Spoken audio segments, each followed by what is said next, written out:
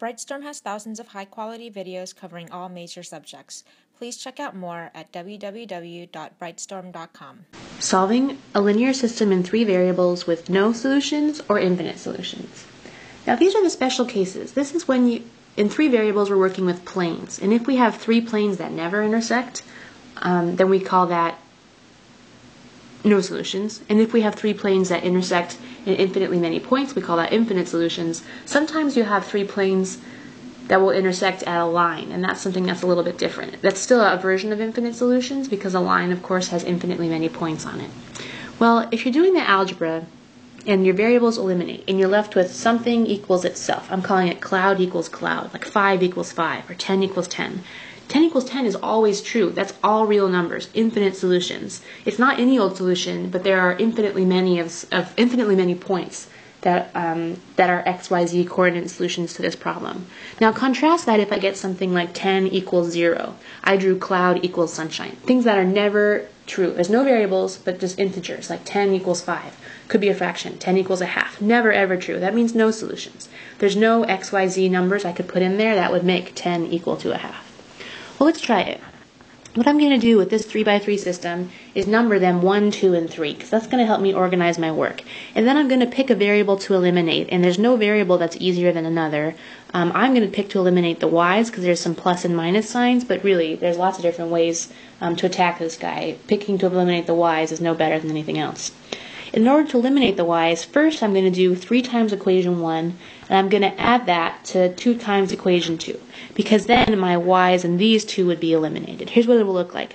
3 times equation 1 will look like this, minus 6y plus 15z equals 18, and I'm going to add that to 2 times equation 2. So equation 2 plus 6y plus 16z equals 8. Okay.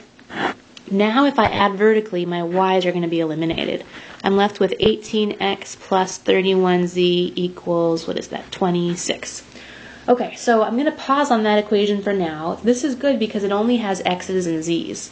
What I need to do now is use equation 3 somehow to eliminate the y's as well. I already eliminated the y's in 1 and 2. Now I have to do some linear combination with 3. So I'm going to use equations 2 and 3 to eliminate the y's. In order to do that, I'll do 5 times equation 2 plus 3 times equation 3. And here's what I'll be left with. For 5 times equation 2, I'll have 15x plus 15y plus 40z is equal to 20. And then 3 times equation 3, that's my bottom guy, I'd have 3x minus 15y minus 9z equals 15. Okay, because now when I add here, I have my y's eliminated again. Now this is why I made progress. It doesn't seem like I've done a whole lot of good, but I have. I have 2 equations that only have x's and z's. So let's put them next to each other. 18x plus 31z is equal to 35. That's my second one. First one was 18x. Ooh, notice how they have the same x's and z's. That's a problem. Like if I do top equation minus bottom equation, I'd be left with 0 is equal to 11, huh? Not true. Never true. There's no x, z, y numbers I could plug into this that would make 0 equal to 11. Never true. This particular 3x3 system has no solutions. There's no place where all 3 of these planes intersect. So this is a special situation. I solved it using substitution, where I got 2 variables with 2 unknowns each, and then combined them, and that's something, using elimination. That's a technique that you've seen before, but the thing that made it different, perhaps, is that both my variables got eliminated. And when both variables get eliminated, you know you're going to have a unique situation. Infinite solutions or no solutions. By 2. I can't do this with you 2 laughing back there. Work it. Work it. So if we had, no, that's not right, 3 coplanar points. So have you ever gotten off an airplane? Has to be Less than. yeah. Dang. Is it like 500 degrees in here or what?